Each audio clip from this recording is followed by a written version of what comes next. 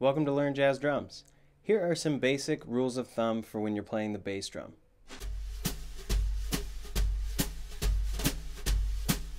Rule number 1, don't dig the bass drum beater into the bass drum.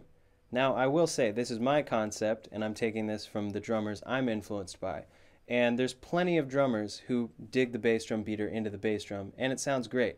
But for my money, this sounds the best for jazz. So don't do this. But instead do this.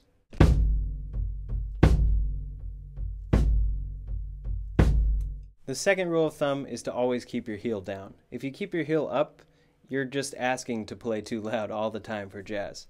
I know lots of great pop drummers that play heel up exclusively and come off the bass drum. It's possible, but it's really important for jazz that you keep heel down. It's going to be so much better overall.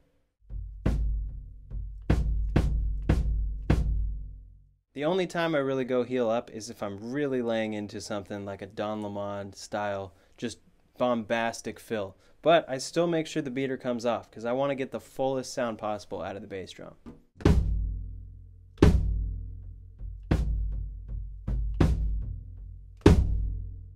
And lastly, just make sure your foot isn't too far up on the pedal itself, because when you come back a little further, you have more leverage, especially when you're playing heel down, and you're able to get a bigger sound. If you're using a DW pedal, usually towards the top of the DW logo or maybe the middle, depending on your foot, seems to work really well.